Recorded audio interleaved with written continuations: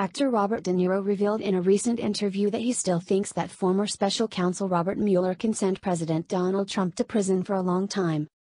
According to The Hollywood Reporter, Robert De Niro thinks it's his civic duty to play Mueller on Saturday Night Live, and still fantasizes about him locking Trump up. "I consider it my civic duty to do that part, just to be there because Mueller doesn't say much, but he doesn't have to. It's that simple," said the star, who added that he still has hopes of the president serving jail time for suspected collusion with Russia in the 2016 election.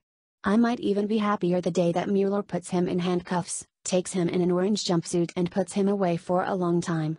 You know, that's interesting.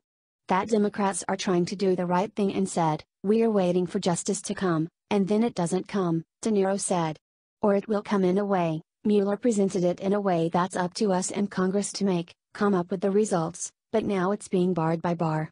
And that's to be seen now what Congress will do and how effective they're going to be."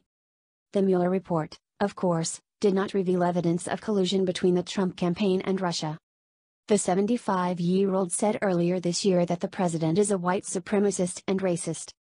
"If he had his way, we'd wind up in a very bad state in this country. I mean, the way I understand it, they laughed at Hitler. They all look funny.